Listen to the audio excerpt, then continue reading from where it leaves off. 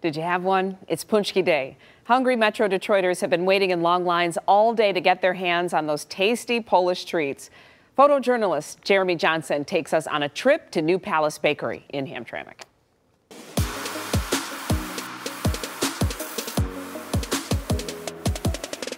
It's busy all the time for Paczki Day because it's a tradition, but it seems like year to year, more people get to learn about it and experience it, and then they like to come back, and it's just a kind of like a celebration here in Hamtramck. This is my breakfast. What's the most popular flavor that we usually sell? Custard.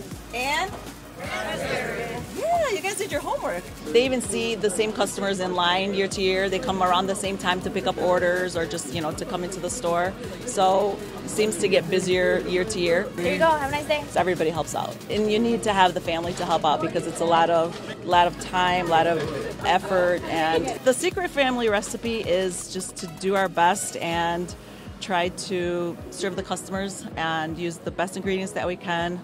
And we really appreciate our customers coming back year to year, generation to generation. When you have a bakery, it's kind of like when you prepare for Thanksgiving. Our customers are our family, and we want to prepare, and that's how it feels. It's a lot of fun. It's a lot of work, but it's a lot of fun. We all look forward to it. The last day to indulge before Lent begins, so it gives us a reason to eat whatever we want to, right? And of course, Paczki would be the thing to eat.